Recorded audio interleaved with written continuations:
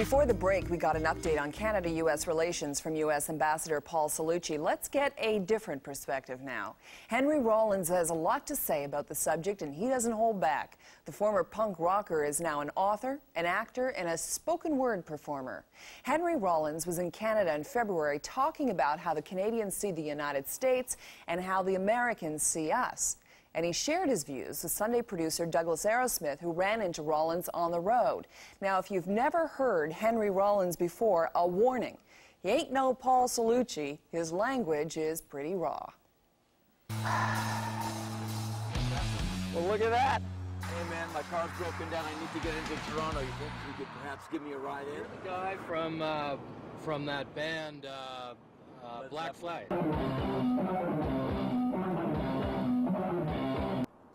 I was scooping ice cream at an ice cream store in 1980 and 1981. And every day I'd hitch up my apron and grab my ice cream scoop and say, well, this is what I'm doing. And I'll probably be here for probably a very long time until I go to the next $3.50 an hour job, which will be a different version of this. And then all of a sudden I was in a band called Black Flag until they broke up in 1986. We're gonna have a TV party tonight. All right! You see different reactions on the faces of Canadians? Is there a different read you get off the crowds? Look at the map of the world. Look at the big piece of land. You know what it says there? It says North America. Do you know why it says North America? Gosh, no, why, eh? It says North America because they don't want to change the typeset, because when we fully filthify the lower half of the continent, we're all getting in our dickheads and we're driving up to Canada and we're taking it away from you. The only thing that separates you from us is a little painted stick. Then we'll have you up against the wall. Guns are bad, eh? Guns are bad. Guns are bad. You shouldn't do that, eh? You shouldn't do that.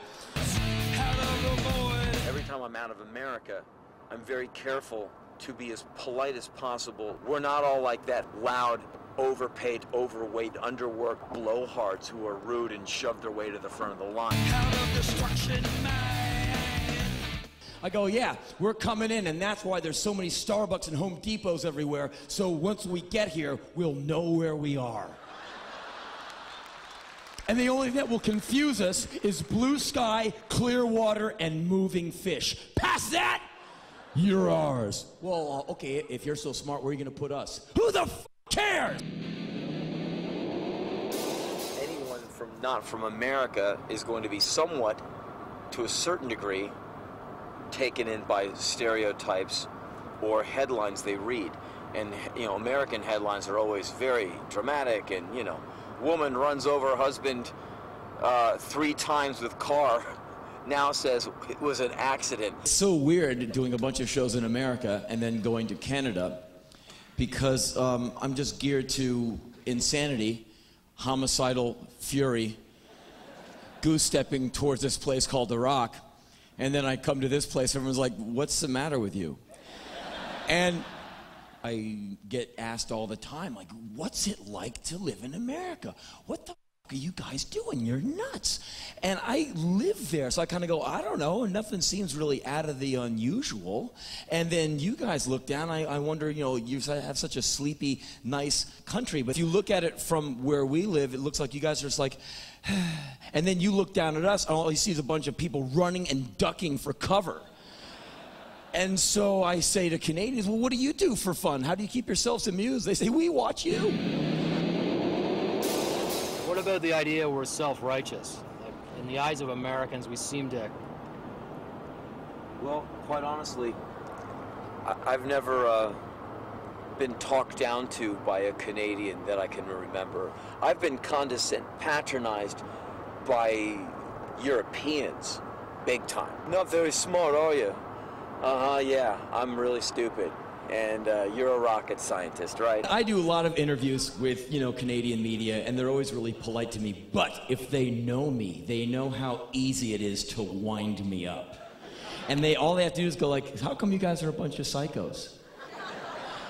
And if I was in America, and you know, I can look at a bunch of Americans and go, you bunch of fucking psychos. And they're like, oh, yeah! And fine, everyone knows. But when some foreigner calls you a psycho, it's fighting words, especially an American in Canada. And the guy's really polite. So how come you guys are leading the world in gun homicides every year? And the rational answer is, it's a really horrible problem and we gotta work on it. But instead the answer that comes out is, because we're at least fucking man enough to get up and shoot a motherfucker who looks at us wrong, you fucking Canadian bitch, get up! And like everyone in the Tim Hortons goes, oh my God, it's an American run, we're all gonna die!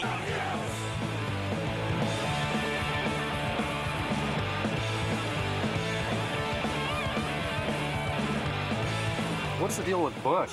Well, I don't think he's the guy to be steering the ship.